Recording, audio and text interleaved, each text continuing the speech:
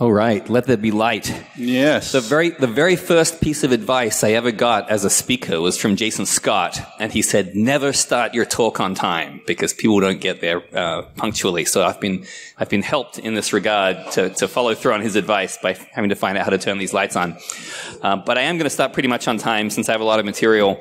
And also, it's like 9 in the morning, so, I don't know how many people we really can expect to drag themselves out of bed at this time. I thank you all very much for being the brave few that attend a 9 o'clock hacking conference talk, which is just a thing that shouldn't exist.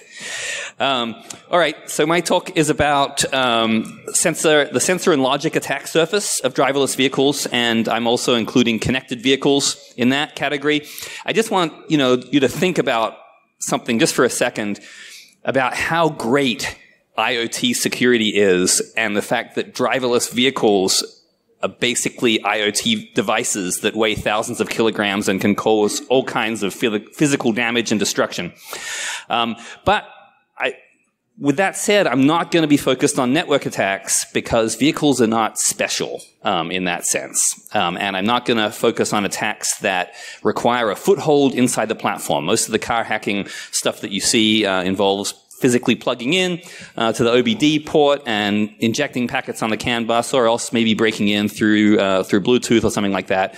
Once you have a foothold on the platform, it's well known there's all kinds of havoc that you can wreak. So I'm not going to focus on that. I'm really going to focus, as it says, on the sensors and the logic structures involved in unmanned systems.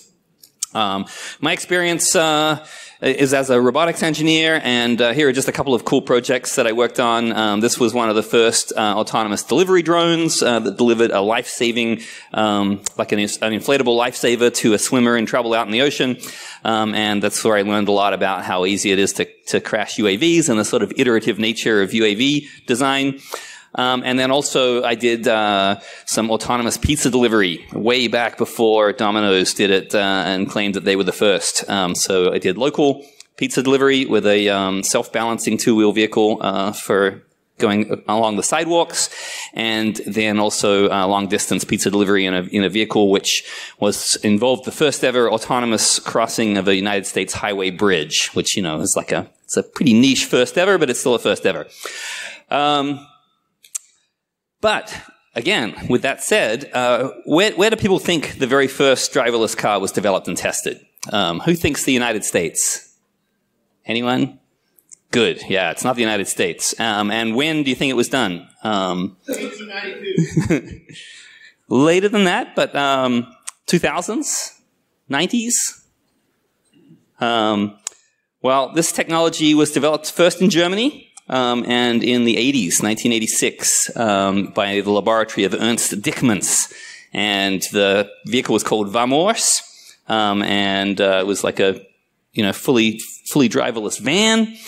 And in 1995, they drove Munich to Copenhagen in full regular traffic, up to 175 kilometers per hour, using just computer vision, so cameras only.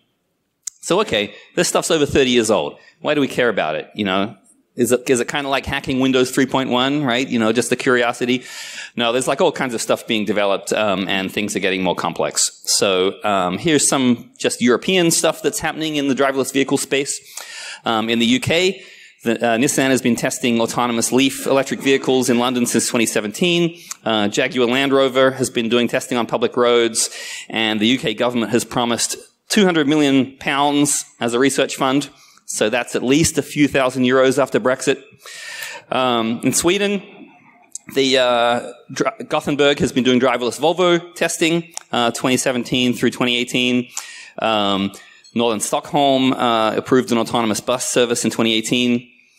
In Germany, of course, lots of work going on. BMW is testing 40 vehicles in Munich. They're promising they're going to sell an autonomous electric vehicle that will self-drive on the Autobahn in 2021. And they're testing an autonomous bus at a Berlin hospital and in Bavaria. France is doing automated shuttles in Paris and has passed some legislation to do open road testing.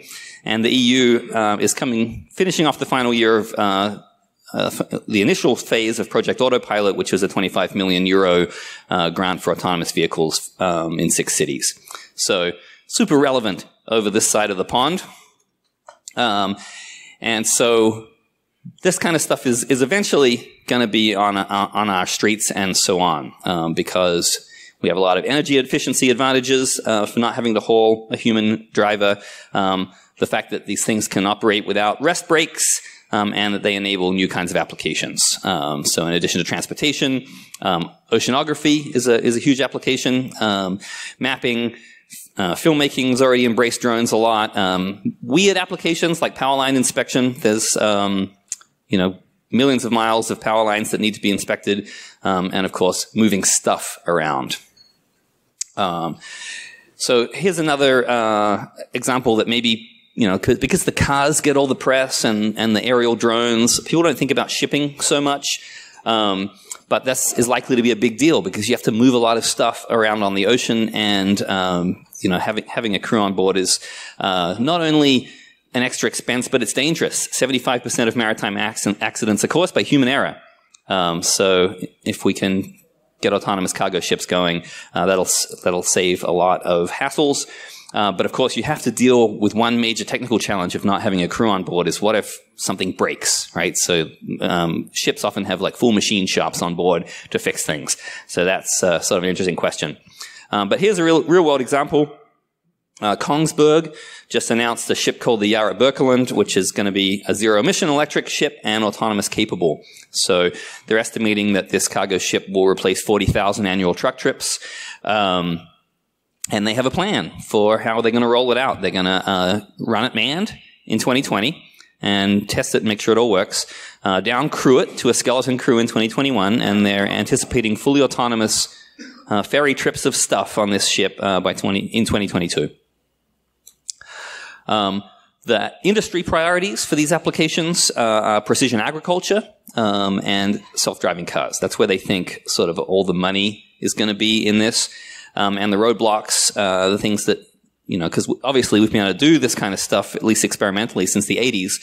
Why don't we have roads full of autonomous vehicles now? It's because we have to share that infrastructure.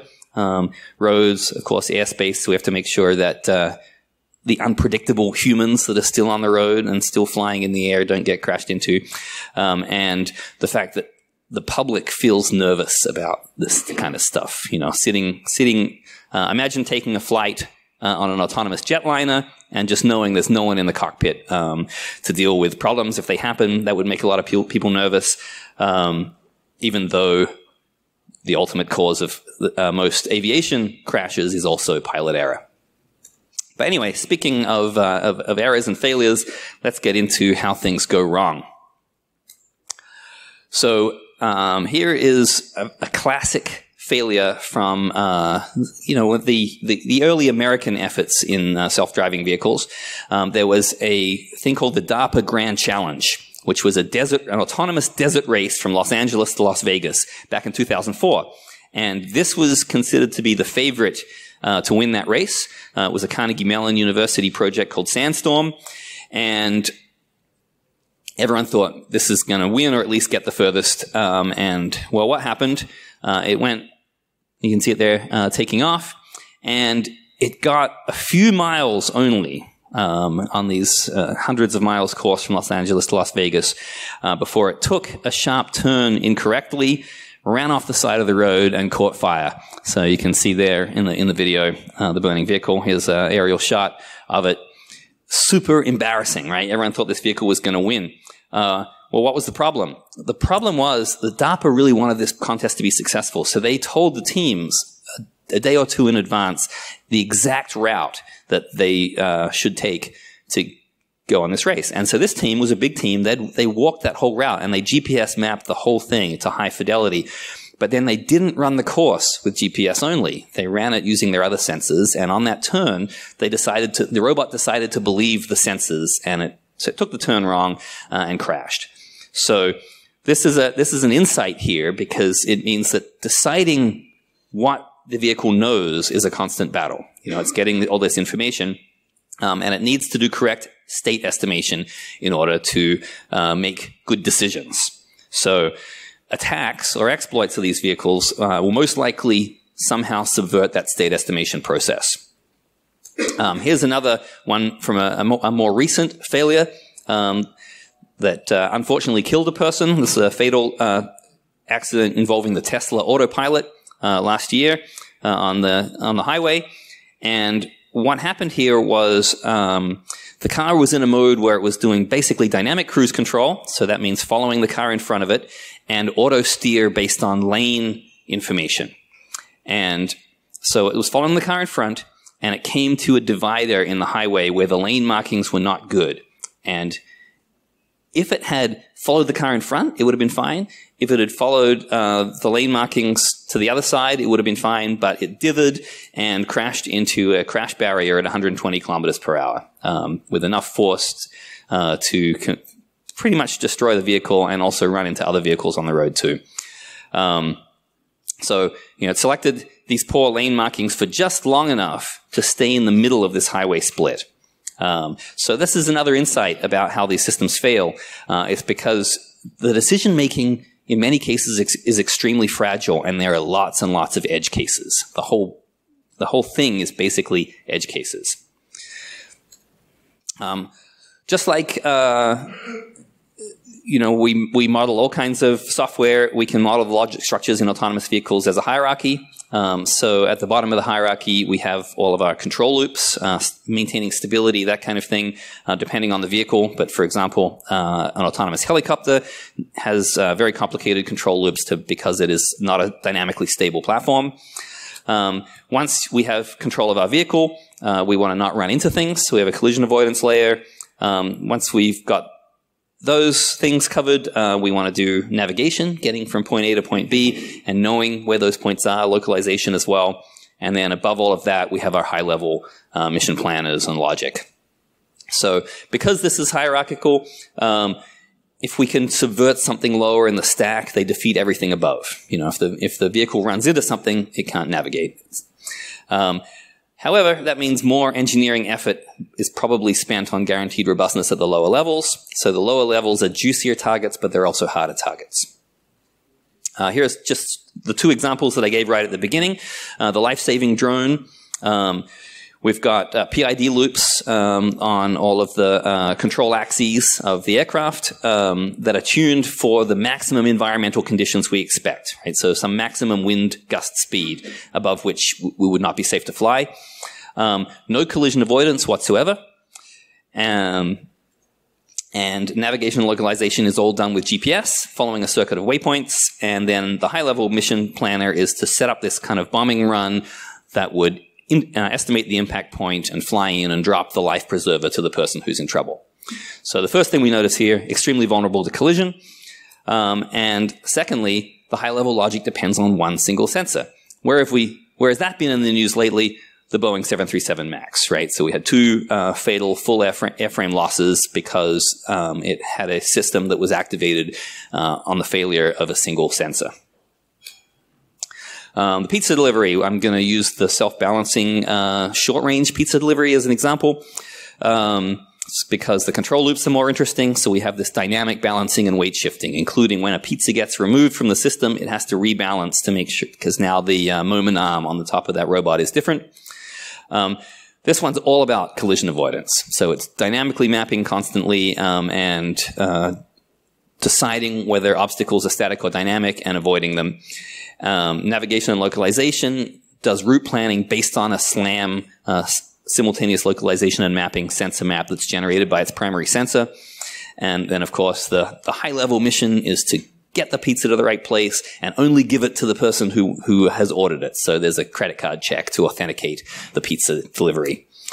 So this type of platform is vulnerable to redirection, trapping, and map confusion attacks because it's building its own map. So let's take a look at the types of sensors that we expect to see on an autonomous vehicle. Two different basic types of sensors, active and passive. Active send out information into the world and then retrieve the results. Passive just collect information from the world itself. So common things you'll see on an autonomous platform, of course, are GPS, often mounted there on the roof. LiDAR, which is basically a scanning laser rangefinder. Cameras. Millimeter wave radar, usually are mounted on the front and back of the vehicle. Ultrasonic transducers, mostly used for parking. a digital compass, so that have an absolute heading reference, inertial measurement unit, encoders on the wheels for odometry, and then things that aren't road vehicles might have some other sensors. So vehicles under the water might have a Doppler velocity logger that give odometry and speed if they are able to acoustically see the bottom, a scanning sonar to look for objects, and then pressure transducers for depth, or in the case of aerial vehicles, for altitude. So I'll talk about relevant attacks on all these sensors, but not about attacks that would work equally well on human piloted vehicles. So the ones that are mostly good for confusing and messing with autonomous vehicles.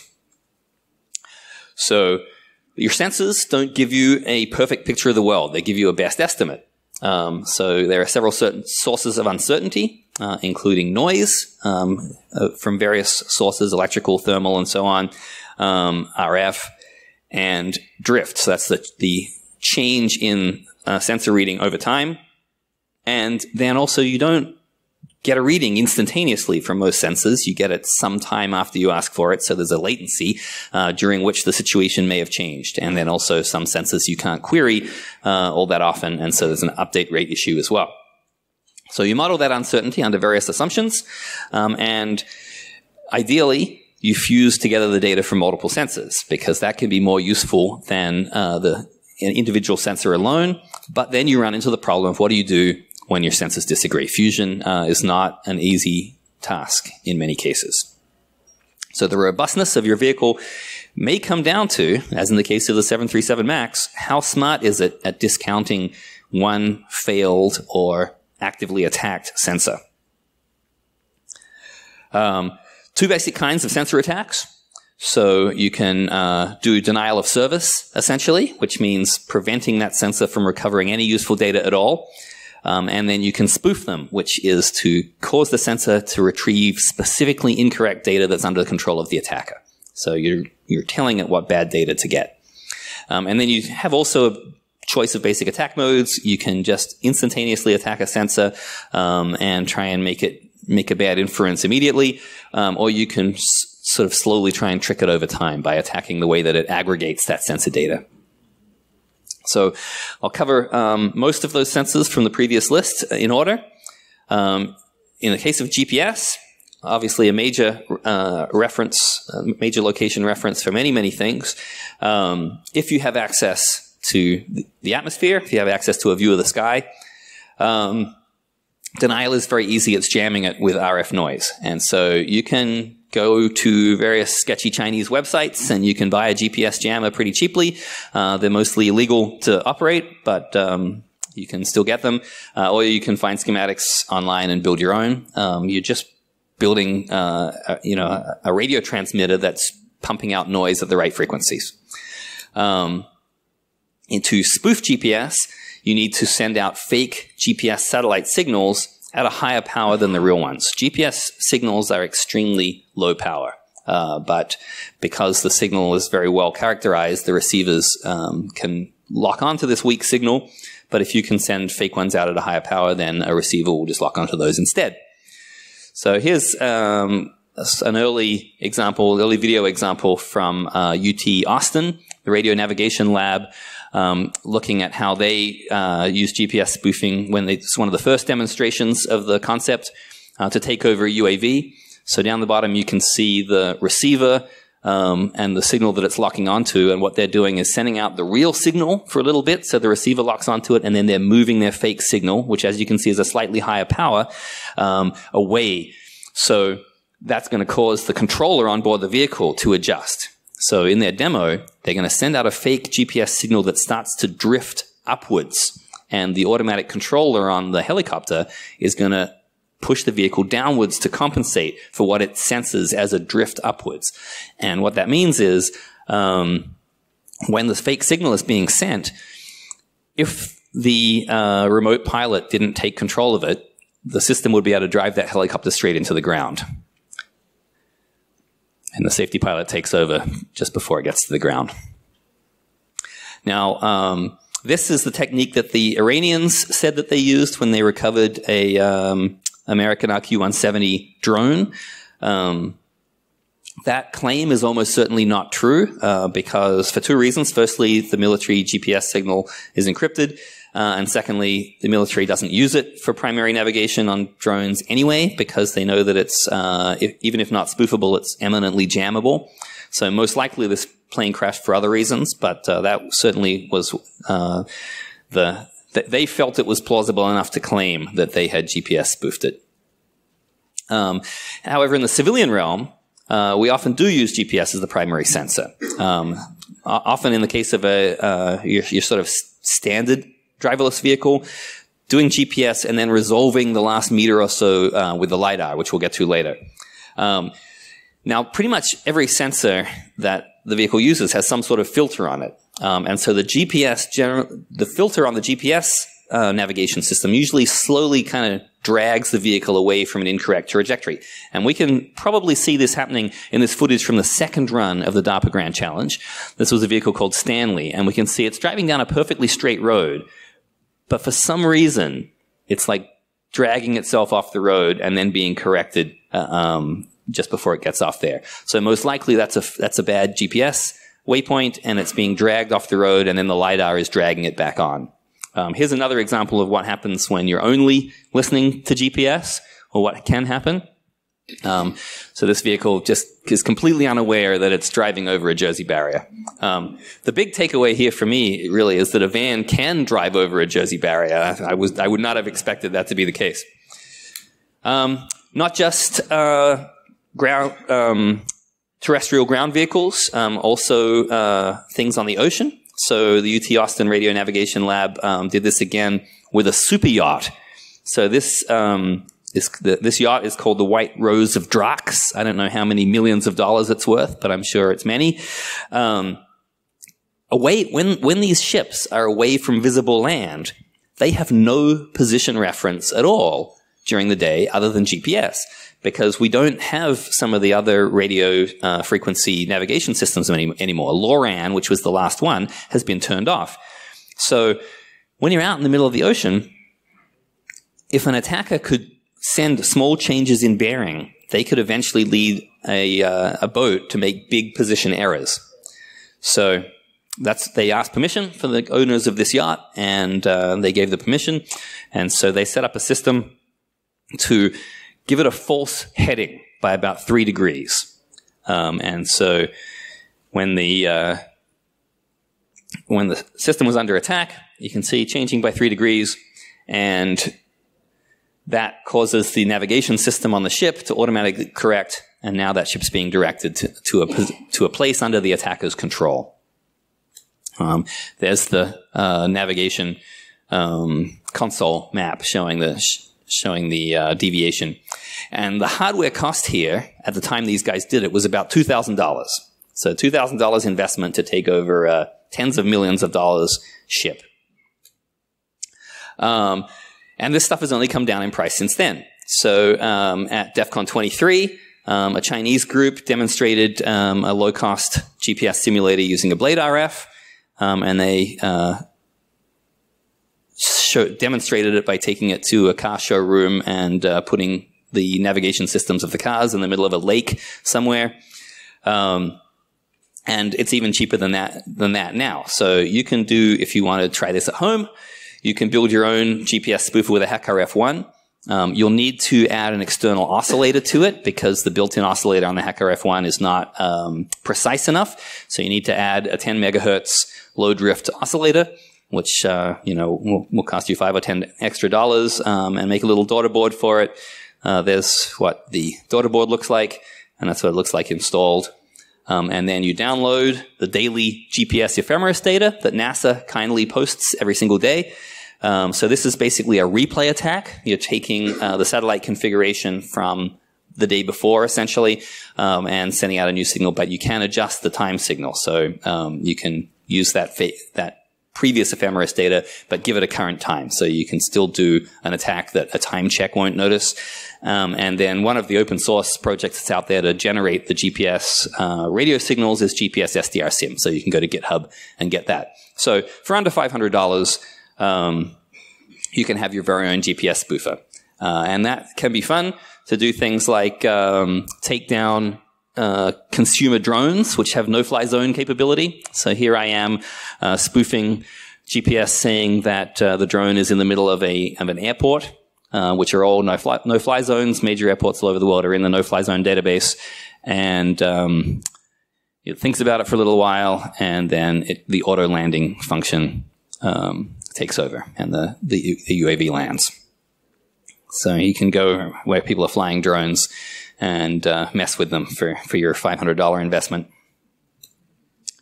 Moving on to LiDAR. LiDAR is basically a scanning laser rangefinder. So these things were originally used for industrial monitoring, right? For no-go zones in factories and so on. And the robot people were like, oh, these are cool, right? These give you like, in case of the early ones, they give you a line of distances. And then the new ones give you multiple lines, 360 degrees. The laser is mechanically scanned across to give you that line. And so the autonomous vehicles primarily use them for collision avoidance and map building. LiDARs are also able to be DOSed and also spoofed. So for denial, you can actively overpower them, right? So you figure out what frequency they're operating on and fire a laser back at them at that same frequency and a high power, and it just dazzles them. And it prevents them getting a return signal from the environment. You can also prevent a return signal by covering things in absorbent material. We'll get to that in a bit. And then spoofing, you can also manipulate the absorbance and reflectivity, and then you can also send out active laser pulses to spoof these. And I'll cover that in a sec. Once again, each individual beam in a LiDAR is basically a 2D sensor. So it's highly orientation dependent. So that means if the vehicle tilts, like in the case of this two-wheeled pizza delivery vehicle, then what the LiDAR sees can change dramatically. And it also means that it can, if it's looking at an incline, like a hill, that can look like an obstacle. And it also means if it scans over the top of a low obstacle, like a curb, it can totally miss that. And we definitely drove that vehicle into curbs and crashed it several times. LiDAR is an active sensor, so it sends out pulses, and it can only see what returns a signal back to the unit. So if it gets no return, it assumes nothing's there. So think about that. Everything over the horizon, up in the air, everything out of the LiDAR's range returns no signal. So most of the world returns nothing to the LiDAR. You have big, big gaps all the time. Things that absorb the laser radiation in that frequency also look like nothing, as well as transparent objects. So what that means is if you have a system that's primary guidance is LiDAR, you can literally do the Wile E. Coyote thing where you paint an absorbent thing on a wall and the vehicle will happily run straight into the wall if it thinks it's trying to go down a passageway. And you can also make obstacles that transmit light at the right frequency, and it will run right into them. Now, again, it's all about what gets returned to the sensor. So things that reflect light can also confuse the laser. So, for example, puddles on the ground, because that reflects things off. One of the effects of that is that things that are actually far away, because they're reflected back, they can look close by. So it can think that far away things are obstacles, and then if there's nothing in the way, if it's just reflecting off into the atmosphere, you've got a big hole where that puddle is. So it's indistinguishable from a hole in the ground. So that's one of the problems with operating driverless vehicles that mostly use LiDAR in the rain. One of the DARPA Grand Challenge vehicles, which I won't say which one, ran right into a new black SUV because the black SUV was so reflective that it just saw a big hole there. Here's just an interesting thing that I found on the internet in my travels. This is a document that was captured from Al-Qaeda in the Arabian Peninsula in Mali. And this item number 2 is referring to GPS jamming with a Russian GPS jamming unit. And item number 3 is talking about attaching reflective panels to vehicles to deal with laser designators. So that's just interesting that it's definitely on adversarial technique lists. Reflectance is also used as a feature for doing things like road line detection. So the fact that the white paint on the road is very reflective, the GPS return has gaps that can be shape mapped to road lines.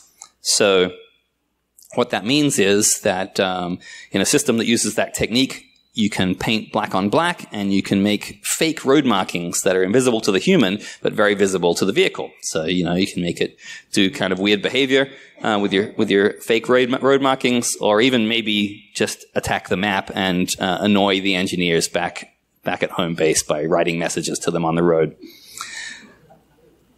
Things that look solid are assumed to be solid, so you can make obstacles that a human would not be fooled by, but the system would be fooled by.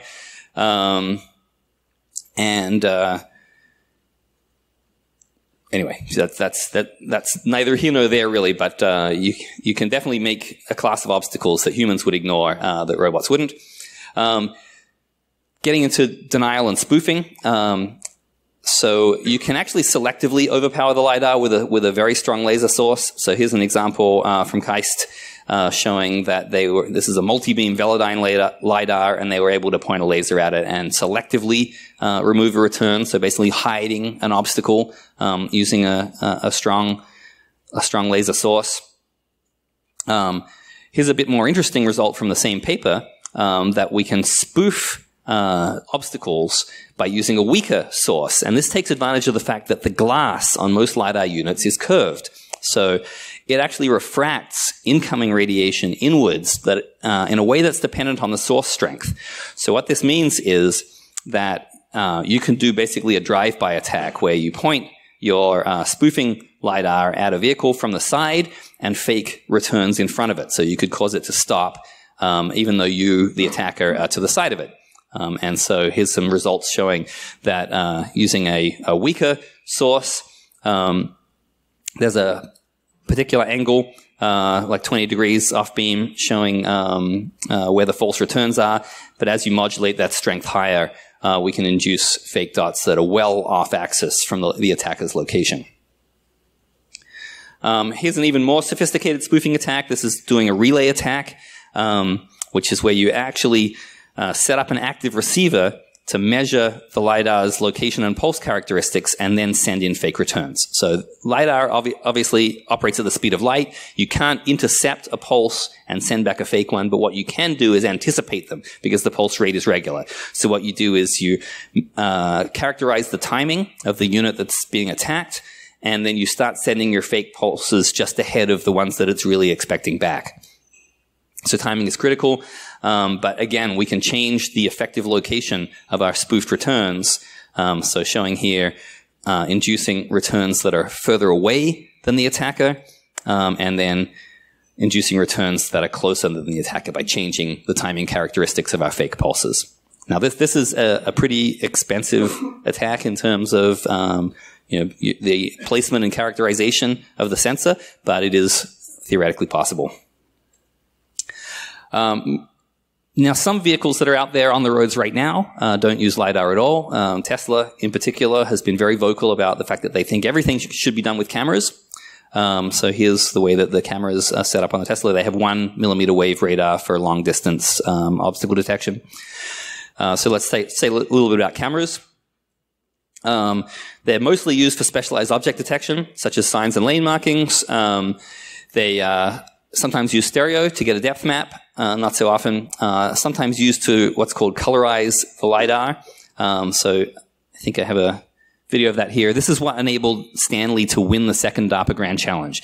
It was able to drive much faster than it should have been able to just using the LiDAR, because the LiDAR range is shorter than the vision. But what the system did was it looked at the LiDAR information and decided what color a go, no-go zone looked like, and then it extended that go zone as far ahead as the cameras could see.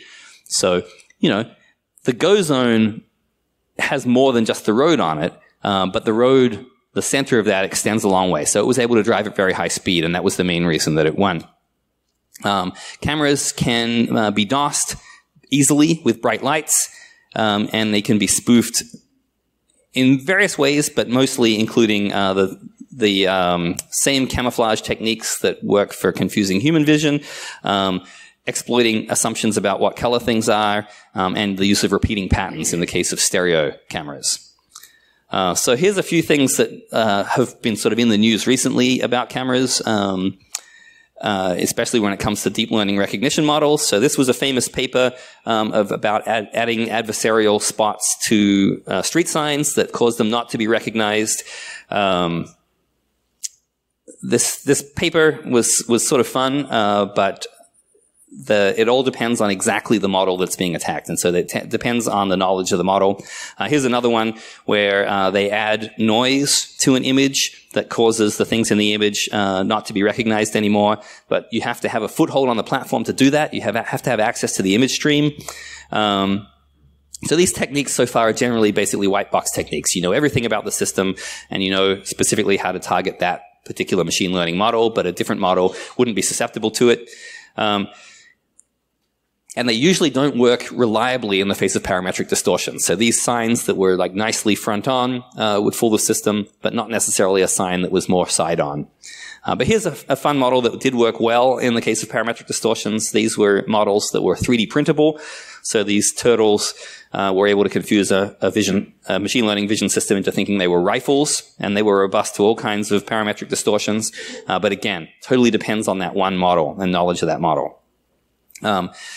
Here's some more real-world examples of attacking cameras. So this is from Tencent Keen Lab, showing the fragility of some of the discriminators of in this case, I think it was a Tesla autopilot system. So real-world blurring of lane markers showed that if you distort the lane marker enough, it doesn't get recognized. That's kind of not that surprising, really. A more interesting result here is that they put just a few small dots on the road, and that was enough for the car to think it was a lane marker and to change lanes when it saw it. So false detection of things in the environment is like relatively easy to do with the cameras. Here's a great one from earlier this year, very recent actually, June 2019. These guys caused a car to wreck they looked at an automated driver assistance system, so not a fully autonomous vehicle, but an ADAS, and they were able to put ephemeral fake traffic control features. So here's the victim vehicle. They projected fake speed limit signs on local infrastructure using a drone, and that projection, in order to fool the vehicle, can be extremely brief. Right? Hundreds of milliseconds is enough for the vehicle to register it, but the human, who's the actual sort of safety pilot here, may not notice what's happened at all and just get really confused. So they tested it on a particular ADAS system, and there's showing that it was fooled by the fake speed limit sign. Millimeter wave radar is another sensor that's being used in vehicle applications. So this is the stuff that you see at the airport that lets the airport security people see under your clothes. And it's primarily used for collision avoidance. So it's lower resolution than the LiDAR system, but it's also much cheaper. Most things in the world are very reflective to the millimeter wave radar, and you can do denial and spoofing with jamming, and with things that fool radars like metal chaff and big sheets of metal that make huge radar reflectance, like overhead signs. So here was an attack that was presented at DEF CON 24, jamming this is a Bosch LRR3 millimeter wave radar system that's used in many of these autopilot systems. So they used a lot of equipment here to do it. Here's the results showing a Tesla autopilot being successfully jammed and not seeing an object that's in front of it. To do that, in addition to the sensor, they had an oscilloscope, a signal analyzer, a signal generator, a harmonic mixer, and a frequency multiplier. So about $100,000 worth of equipment to perform this attack. Now you could say maybe this stuff will come down in cost, but that's, it's not an easy attack to do in terms of cost. They also theorized spoofing and relay attacks, but didn't perform them. The inertial measurement unit, which often includes a compass as part of the package, is a unit that contains accelerometers and gyros, and integrates those output to give you odometry and things like that. These can be either very expensive, like the ones you get on aircraft, or very cheap. You can get these little hobbyist single board ones for a few dollars. In many systems, many aerial systems especially, they're the primary navigation sensor. Many underwater systems. I have a slide in that in a second. And you can get very high fidelity models. So, for example, 0.1% of distance traveled is cumulative error. That's like if you have a Boeing 777 IMU, it means that you travel 300 kilometers and your distance error at the end is 300 meters. So that's not bad, especially, if you're sending some underwater vehicle under the ice and you just need to retrieve it when it comes out. They're very difficult to interfere with because they're self-contained and they just deal with the motion of the platform. If you can get right up against them, you can do physical attacks with magnetic fields and thermal drift and stuff like that, but they're basically unattackable without getting really close, which is why the military uses them as primary sensors for their aerial vehicles. But there is one really interesting attack that you don't have to be right up against it to do, and that's an acoustics attack on the MEMS, the microelectromechanical systems gyros. So this is a little tiny chip that has a piece in it that's vibrating, and so it has a resonant frequency. So if you can vibrate this from an external acoustic source at that resonant frequency, you can make it go crazy. So here's a paper on that was successfully POC'd with a flying multi-rotor UAV. So there's a graph of the control inputs to the 4 rotors of the quadrotor, and when it's blasted with this acoustic noise, the controller goes crazy, as you can see. So if you have a sound source that's loud enough, you could do this at a distance of several meters. So that's a potential counter-drone device. And then wheel odometry is another part of what we call dead reckoning. So these are good to know your true speed and when you're stopped. And the failure of wheel odometers it can easily cause the vehicle to stop. So here's our own pizza delivery vehicle, and it tries to negotiate this turn on one attempt, and it actually scrapes against this wall. You can see lots of human-piloted vehicles have also done that, and it scraped off a wheel encoder, and that successfully confused the vehicle and made it stop. So you can attack odometers by trying to scrape them off, or also doing things like changing the wheel diameter or having a slippery surface. And then last one I'll cover is ultrasonic sensors, which are mostly used for parking, and they're only used at low speed, so they're really not that interesting of a sensor to mess with. But these use acoustic pulses, so you can do the same sort of attacks. You can jam them by sending acoustic noise. You can spoof them by sending fake acoustic pulses. And you can also do a cancellation attack where you characterize the sensor and you send an opposite pulse at the same time and cancel them out. These attacks are extremely low cost because you only need an ultrasonic transducer, but they're also extremely low impact because this sensor is only used while parking. So, if you're James Bond and you want to go up against autonomous vehicles, what would Bond's vehicle have in it? A GPS jammer, of course, smoke and dust and vapor generator for LiDARs, lightweight decoy obstacles, chaff for the radar, transparent caltrops, and of course, every James Bond vehicle has to have an oil slick. And then a more modern Bond might have an active LiDAR jammer and spoofer, an active radar jammer, an acoustic blaster for dealing with drones, and its own drone to project signs and lane markers. And then just one quick thing that's just been released that possibly could be an effectively unspoofable sensor for autonomous vehicles is localizing ground penetrating radar. So this is something that's mounted under the vehicle that collects information about the subsurface structure which obviously doesn't change very often, right? What's under the ground is not really susceptible to change from the weather and so on.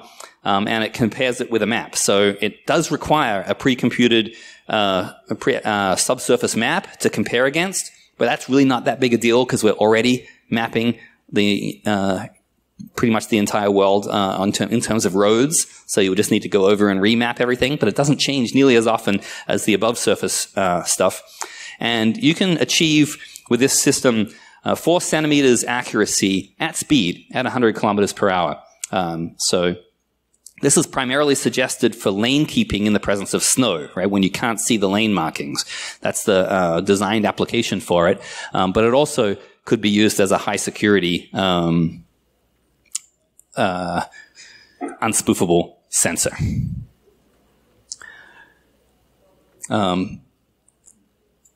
The map is an very important part of this whole system. Most deployed systems right now place a great emphasis on pre-acquired map data. And it's often considered that the map that's been built up is the reference ground truth, right? So Google's going out there, it's mapping everything with LiDAR and saying like, oh, well, that's how the world is, right? Because that means the vehicle itself has to do much less recognition load. In particular, looking at traffic control elements like traffic lights and things like what's vegetation and can be driven over versus what can't. So here's a quick thing about traffic lights. If you know where they all are, a camera just has to look in the right place every time. But that means also that if you put fakes that aren't in the map, then the human's going to get worried, but the robot's going to ignore them. In the case of vegetation, colorized LiDAR is often used with some sort of transmission classifier. And so overhanging foliage, so stuff that's grown since the map was made, can confuse the vehicle because its colorized LiDAR is disagreeing with what's in the map. So dependence on the map may exacerbate the brittleness of our discrimination rules. So one just last thing on the map, it needs to be updated all the time. And so if it's local, then it's vulnerable to unexpected real-world features. But if it's remote and the map's being updated remotely, then you can jam map updates or you can MITM them. So that's where the network sort of comes into play. So if you're looking at exploiting logic structures, a goal would be to maximize the uncertainty of the vehicle. So cause it to require manual assistance, confuse and annoy its occupants, inconvenience the other road users. And as the attacker, you should concentrate on fragile maneuvers, like right turns that are blocked by other cars into traffic. If you're the attacker, you also have access to the map. If you're also able to track the vehicle, then you can choose the time and place of your attack to hopefully cause some sort of an accident, ideally. And I'm running out of time here, so I'm just going to quickly talk about the different logic attacks. So you're trapping the robot in a situation it can't get out of, redirecting it to where you want it to go, or causing it to crash into things, are sort of obvious categories of attacks that can be done. I'm just going to quickly skip the stuff that I had right at the end. I was going to talk about some connected vehicle stuff, but let me just close with this one slide here, which is research from earlier this year from Georgia Tech. So they used percolation theory to determine the network effects of a large-scale hack of connected vehicles in New York, in Manhattan. So this is in terms of the access to the street map that those vehicles had. So here's what the roads in Manhattan look like with no hacked vehicles.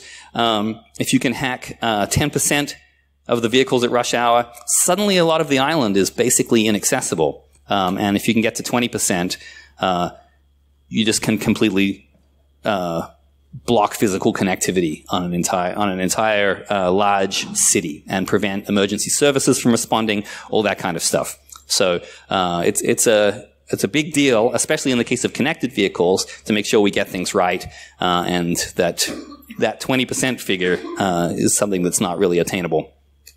But in closing, driverless vehicles are cool. Don't do any of the things that I talked about. Don't hassle the HOF, or rather don't hacksaw the bots. and use this information to think about ways that we can design better systems, keep adversarial hacking in the discussion. And then we can maybe live the dream of the car driving itself while you shag. Thanks for your attendance.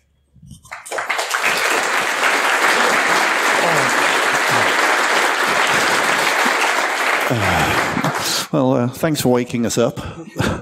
You were right. I totally did go over by 5 minutes. I apologize. I told you we were going to do that. My God, all these people appeared from somewhere. Yes.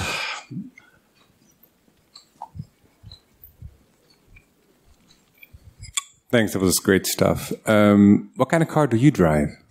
Actually, I live in a city that has really good public transportation, so I gave away my car years ago. And that's the reason, right? That you're not afraid of self-driving cars. I'm not afraid of them, but I think that ultimately they will, solve a lot of problems, right, that we have right now with transportation. But we've got to get there first.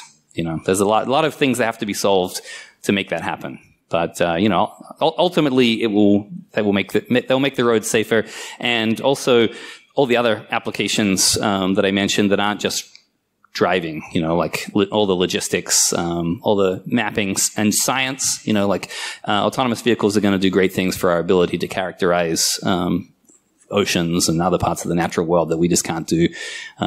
We just can't afford to do with vehicles with humans in them. Great, thanks. Okay, any more questions? Okay, well, thank you very much. Great talk.